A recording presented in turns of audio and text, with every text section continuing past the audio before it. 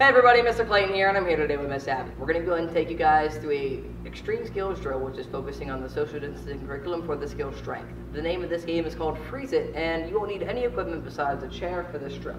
What we're going to be demonstrating on this one is to focus on the students' leg muscles by working a side kick, but in a frozen position where they are holding the full extension of the actual kick itself.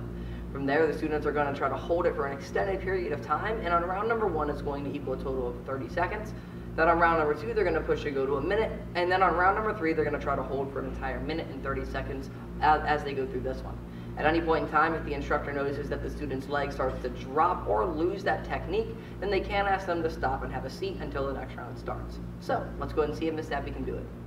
Alright guys, Miss Abby is the first player up for this one, so we're going to go for round number 1, which will be 30 seconds. So she's going to chamber one leg up, and extend, and we're holding. Nice job. So on this one, again, it's really important for the students to focus in on that squeeze of their leg, trying to hit with that proper part of the foot. You see Miss Abby's got her toes down, she's got her hand up, she's holding that position so that way she's working the correct technique as she goes through. If again the instructor starts to see the knee bend or a drop, that's where we could say stop, time, and have them take a knee. And let's go ahead and stop it there. Great job, Miss Abby.